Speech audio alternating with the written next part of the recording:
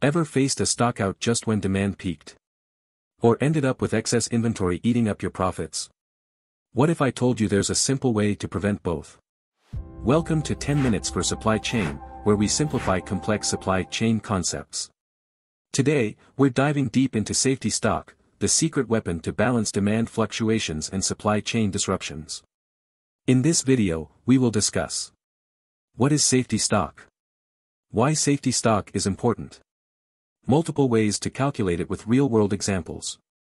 How to choose the right formula based on your business needs.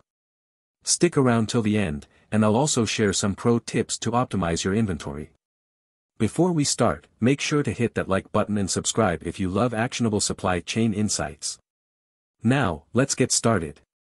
What is safety stock? In supply chain and inventory management, safety stock is the extra inventory held to protect against uncertainties in demand and supply. It acts as a buffer to prevent stockouts caused by fluctuations in demand, delays in supply, or inaccurate forecasting. Why safety stock is important? Maintaining the right level of safety stock is critical for ensuring service levels while optimizing inventory costs. Safety stock is crucial for preventing stockouts, ensures product availability during unexpected demand surges. Compensating for lead time variability, covers delays in supplier deliveries. Ensuring customer satisfaction, reduces lost sales and backorders. Managing forecasting errors, acts as a cushion for demand variability. Methods to calculate safety stock. Different methods are used depending on business conditions, demand patterns, and supply variability. Below are 5 commonly used safety stock calculation methods. 1. Fixed safety stock method. When to use. When demand and lead time are relatively stable. For businesses with historical experience of safe stock levels. Formula. Safety stock equals fixed value. Example. A retail store determines that maintaining a safety stock of 500 units is enough based on historical sales trends. There is no calculation, instead, it is a business decision. 2. Time-based supply safety stock method. When to use. When supply reliability is uncertain. If demand is relatively stable. Formula. Safety stock equals average daily demand times days of safety stock. Example. A manufacturing company consumes 200 units daily on average and wants to maintain a 5-day safety stock. SS equals 200 times 5 equals 1000. 3. Standard deviation-based safety stock, normal distribution. When to use. When demand and lead time variations follow a normal distribution. When businesses want to maintain a service level, e.g., 95%. Formula. SS equals Z times sigma D times square root of LT. Z equals service level factor, e.g., 1.645 for 95% confidence level. Sigma D equals standard deviation of demand. LT equals average lead time. Example. Average daily demand equals 500 units. Standard deviation of daily demand equals 50 units. Lead time equals 4 days. Z value for 95% service level equals 1.645.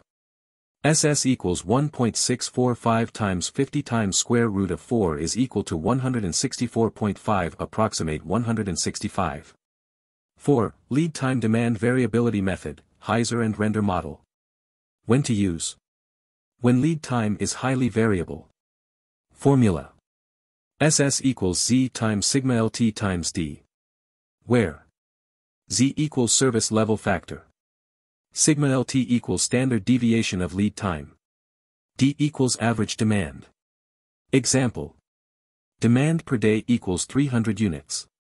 Standard deviation of lead time equals 2 days. Average lead time equals 5 days.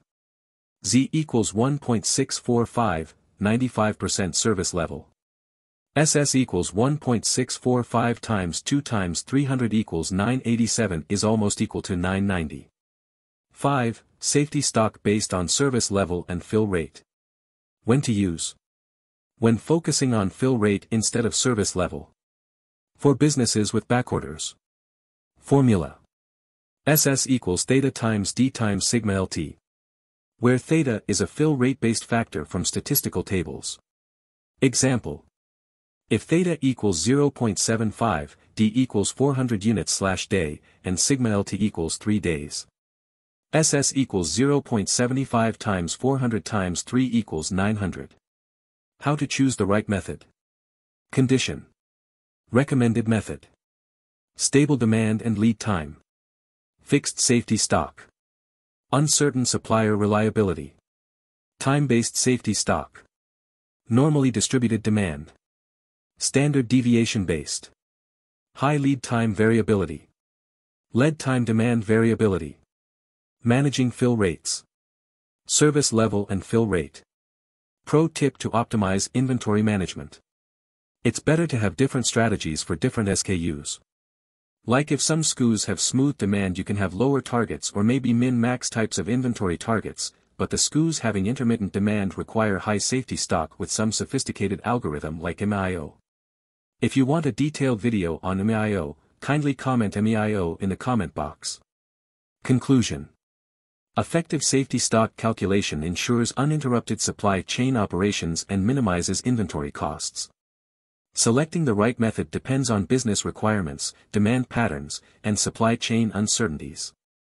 Implementing the correct safety stock strategy helps businesses maintain a balance between inventory holding costs and customer satisfaction, leading to a more resilient and optimized supply chain. You can check the Excel template in our shop section. That's all for today. Do like, share and subscribe. Thanks for watching. See you again.